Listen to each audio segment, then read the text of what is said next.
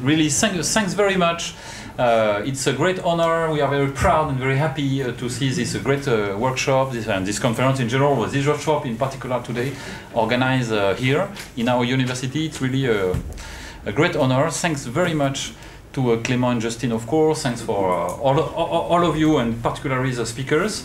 That's really first. The second is that, of course, you see that my English is not so good, so I hope that your ear won't bleed with my accent. And so I start to apologize. I'm sorry, I'm obliged to apologize, you know that. Because I remember that English is a dialect of French. Yes, English is a dialect of French. It's true, but each language is a dialect of something. You know, for English it's French, but okay. So, they couldn't have chosen something bad, but it's not the case. So it's difficult, of course, to summarize so many discussions, so many point of view. What did we understood? We understood that small is beautiful, okay, that's great. But what is microlith? It's not easy to know exactly what is microlith, where does it start, when does it stop, and so on. Something very interesting for me, of course, is all the theoretical opposition. Is it correct? Theoretical opposition between different positions that we have heard today.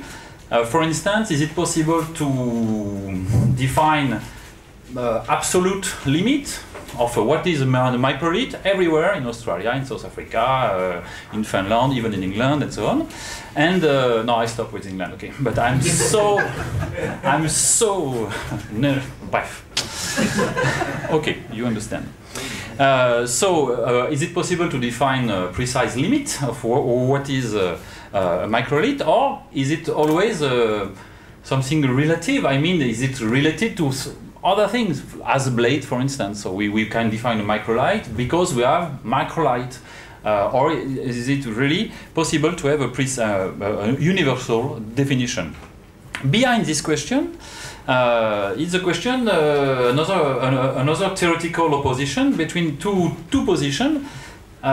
Industry, we could imagine that industry have their something, I don't know how to say that correctly, but their own rules, their own evolution.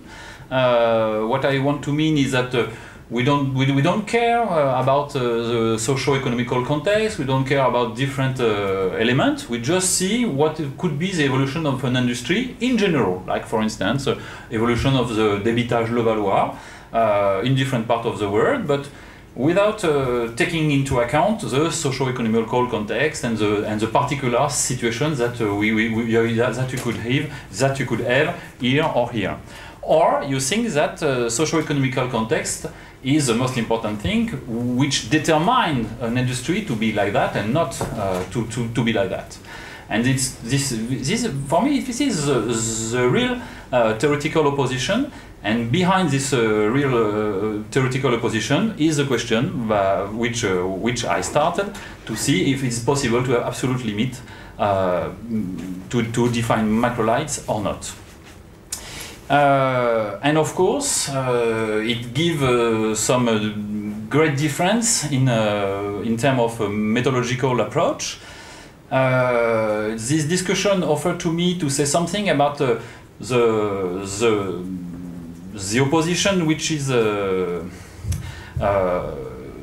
often seen between the chain operator approach as an approach which is not very quantitative and the quantitative approach. In fact, for me, the difference is not here. It's not between qualitative and quantitative. The difference is not here. The difference is between an approach which predefine the criteria and predefine the quantitative parameters that she will apply, and this is the quantitative approach that someone of you and a lot of people follow, and the chain operator approach, which is also a quantitative approach, but this is by the analysis that you finally define the good quantitative data that you want to show. You see the difference is, for me, the difference is there. There is not one quantitative and the other qualitative. Both are quantitative, but one is predefines the quantitative parameter, and the other one defined by the analysis where are exactly the good limit for us. For instance, it means that for us, of course, a bladelet, there is no one size of bladelet all over the world. There is a bladelet could exist, but a bladelet could be length of 2 by 1 by 1 millimeters, and it could be bigger, smaller, and so on. It depends if the analysis is give us the possibility to show exactly where are the right and the good limit in quantitative point of view. My English is it clear or not? Yeah, really. Yeah. Because sometimes I don't understand myself. So okay. But anyway, even if you understand that I follow the second way, I'm a chain opératoire approach scholar. Even that we have all of us, even if we follow one way or the other way, we have to explain some success. And it's true that at certain moment during the prehistory, some success exists, and particularly the microlithization. It's true that it's a success which could have appeared at one moment, disappeared, reappeared, and so on, and we have to explain that. And particularly, it's true that during the late Pleistocene, and particularly at the onset between the Pleistocene and the Holocene, in different parts of the world, the small things that we could call microliths have a great success, and that we have to explain that. Among the different way of interpretation that we have heard today, there is a lot. I think that you will summarize after Justin the different way that we have heard today. I would like to say that for me, first things is that we have to determine if the small size is not linked, of course, to the raw material. It's basically the first question. If there is a strong raw material constraints, it's very difficult to pronounce for us, the constraints. So if there is a strong raw material constraints, of course, it's we have to start by this explanation, of course. So, first step, for instance, it's a discussion that we have heard with health and if there is a strong raw material constraints or not. If there is not a raw material constraints, for me, the best way to interpret the microlithization is linked to the question of mobility and anticipation. I think it's really the best way to understand why at certain moment people want to know to have tools in general. When I say tools, I don't mean weapons or domestic tools, but have an equipment, lithic equipment, which is smaller and smaller in size. It's I think it's quite always linked to the question of mobility and the needs for circulation and diffusion of object or people in a larger scale of territory. That's my point of view. I think a lot of point of view, a lot of people, a lot of you say the same thing today, and I agree. I really agree with that. So it means what? It means that when I read an article or any books in prehistory, and when I see that the scholar is written something about a small industry or microlithization, for me, what are the three questions that I want to see developed? First, as I said before, the question of the constraints of the raw material. That's the first. We have to know exactly what are the raw material sources to be able to determine the choice that people had, of course, first. Secondly, if possible, we have to have an idea of the function of the tools made, of course. Because it's true that the function is also a constraint. You can put a big biface and axis on a arrowhead. As a arrowhead, of course. So you have there is you use as a constraint and an important constraint of the size on the size of the tools. But the most of the time, unfortunately, and I look Marlies, we don't know, even if you do a wonderful job, you and all the people who work on microanalysis and analysis of the residues, most of the time we don't know exactly at what purpose is in front of us when we are looking for when we are looking at tools. But we could try to have an idea of that, to know if the diminution of size is linked to the question of use. And the third question for me is mobility. Voilà. And mobility means to have a good idea of where are coming from the raw material and so on, to see if the diminution of size is linked to extension of the size of the territory, circulation of tools in space, and so on, so on. That for me, the three questions that I want to see.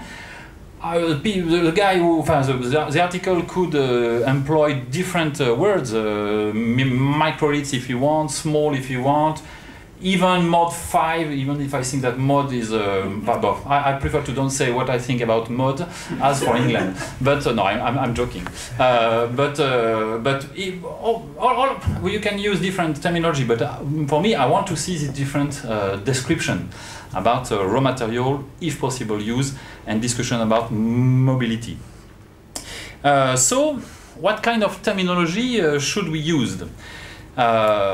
Today, a lot of different propositions have been pronounced, and it's very interesting. It's also very interesting to see the story of each of us, the school where we are coming from, which give us also the idea to go in that way or in that way in terminology. For instance, microliths and synthilith is very interesting, but I see behind that formal and formal. I see the same idea to distinguish something formal and something informal with other words. Because for me, it's true that microliths is not it's not obligation that microliths is retouched, for instance. I think it's really a South African, perhaps a tradition of research. As the role that we give to the backed also, as Clément has shown, is really could be seen as linked to the tradition of leaky, for instance, because it also for a lot of people the fact that something is backed or not backed is not at all has nothing to see with has something to see with microliths, but not really. In fact, I think it's the contrary. Microliths, because it's very small, need to be aftered, of course, the most of the time. Not all the time, but the most of the time.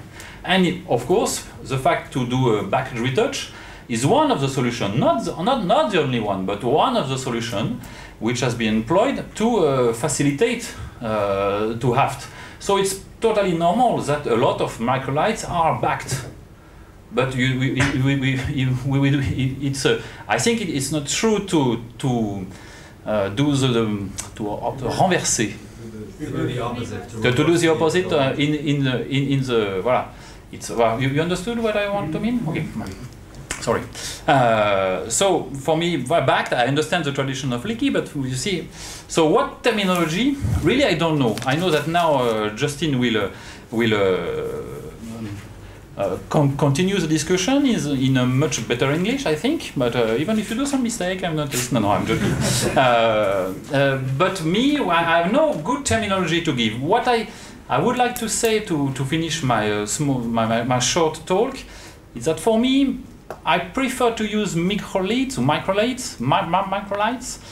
in a specific context or in a specific question. As said today, Marlies, terminology is linked to the questions that we have and not the contrary for me. And for instance, I'm very interested in the definition of what is microlith tips, for instance. And for me, it's tips, I mean a part of a weapon, the point of the, is it correct, tips? Point is better.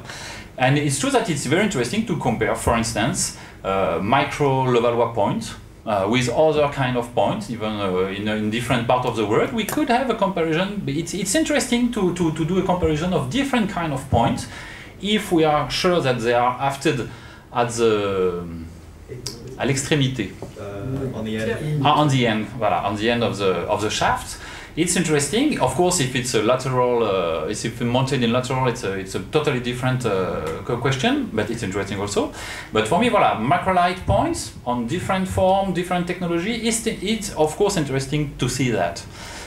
It's interesting to well distinguish also microlith components and microlith assemblage. I want to mean a part of an assemblage which is macrolith in comparison with another part of the same assemblage which is not microlith, but which is not microlith but macrolith.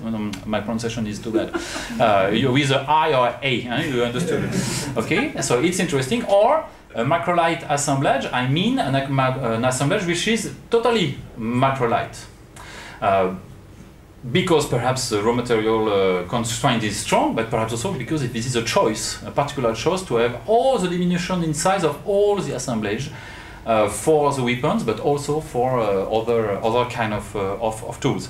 So for me, at this level of definition, it starts to be interesting, but not on a universal level. Voila, this is my short conclusion, and please now I give Justin, this is your turn to propose